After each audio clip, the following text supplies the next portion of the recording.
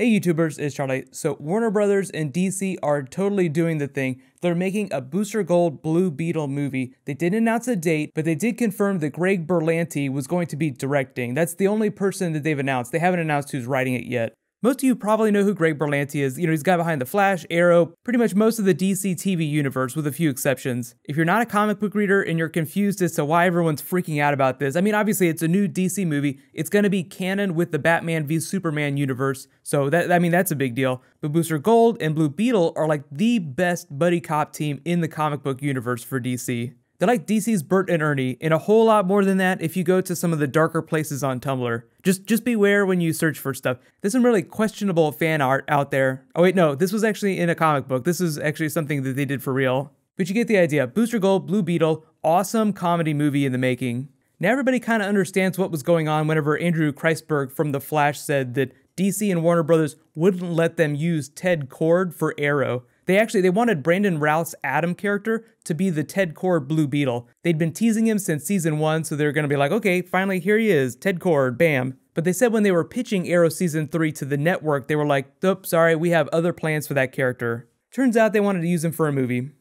The only other really big rumor I've heard about it is that the writer that they're looking at might be Zach Penn. Now he's had a long history with the X-Men franchise, as well as a partial treatment on Avengers, one of the Transformer movies, and the Ready Player One movie that Steven Spielberg is directing. He gets a lot of criticism, but I do have a lot of faith in the Berlanti people. They do TV really, really well, and I think as long as Warner Brothers doesn't mess with the film too much, it should be pretty awesome. It's going to be one of those mid-budget films between big Batman v Superman films. It's the exact same thing that Star Wars is doing with their film universe. You have like the episode 7, 8, 9. Between those, you have the Spinoff films. What about actors? Okay, so everybody's wondering who they're going to cast for this film. Well, typically they tend to cast younger. I know everybody is like, hey, Nathan Fillion said he wanted to play Booster Gold. I don't think that's going to happen. Now, he does do a ton of stuff with Warner Brothers Animation, and he appeared as a creature in Guardians of the Galaxy, so I totally think that Nathan Fillion can be involved with the film. I just don't think that he's going to be one of the lead stars. They want like 20-somethings, not 40-somethings.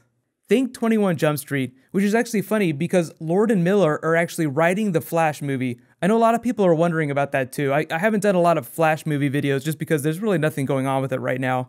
I saw one of you guys ask me this morning if they had actually bailed on the Flash movie because they'd signed on to the Han Solo movie.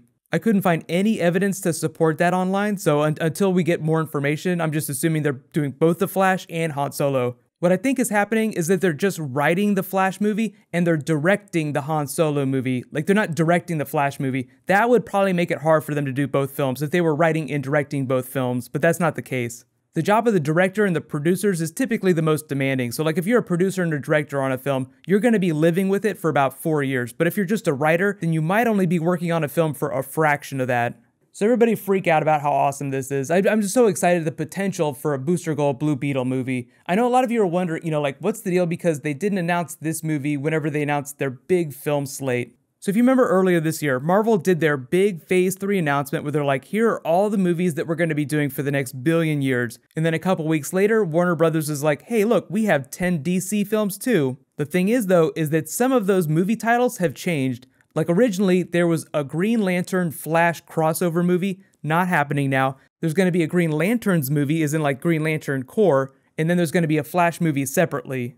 They also had not originally planned for a new Batman standalone trilogy. Ben Affleck had just been signed to play Batman in the Justice League team-up movies. It's a little bit more complicated than that, obviously.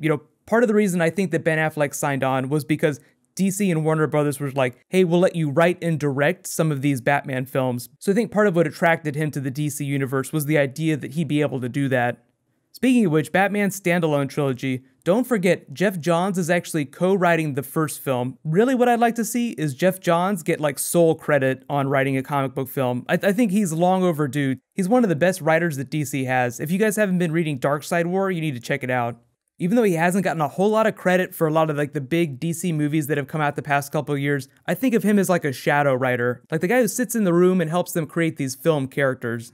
Just to get you guys ready though, here's a couple recommends for Booster Gold Blue Beetle stories from the comics. Starting with Time Masters, Vanishing Point. Very important for Legends of Tomorrow too. So this involves Rip Hunter, Booster Gold, Blue Beetle, trying to go back in time and find Batman after Final Crisis.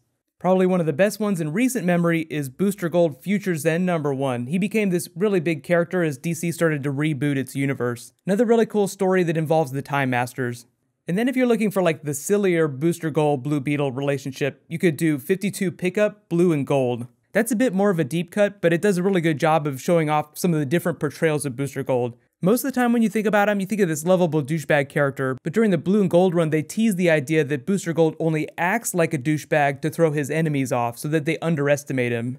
So what a coincidence that I spent all that time talking about the Time Masters. Doctor Who Series 9 premieres tomorrow. It's a Saturday night show. It airs on the BBC and BBC America, depending on where you live. If you're not familiar with it, I've already done a couple guides, so I'll put links in the description. But they just announced that Clara, the current companion, is leaving at the end of the year. Jenna Coleman is leaving Doctor Who. So I'm trying to start the hype train so that Maisie Williams will sign on and be the new companion for Series 10. So please help me roll the hype train. I'll totally do a video later today just explaining what's going on with that. While you guys wait for all that stuff to drop though, you can click here for all the latest Arrow and Flash trailers. That's coming in a couple weeks. And you can click here to learn about what's going on with Batman v Superman. Thank you so much for watching, everybody. Let's high five. I'll see you guys tonight.